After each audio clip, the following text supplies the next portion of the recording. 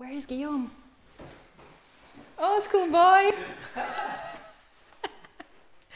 Well, let's do an exercise with a ballet bag. We'll be kneeling, if you don't mind.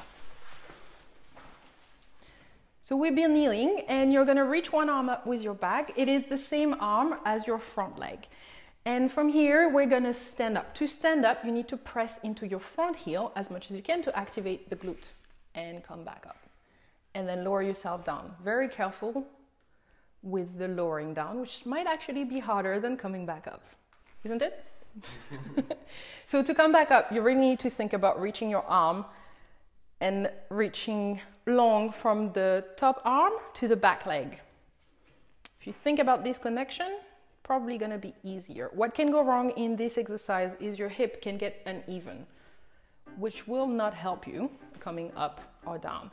Your knee as well should stay out to this, well, in line with your hip and ankle.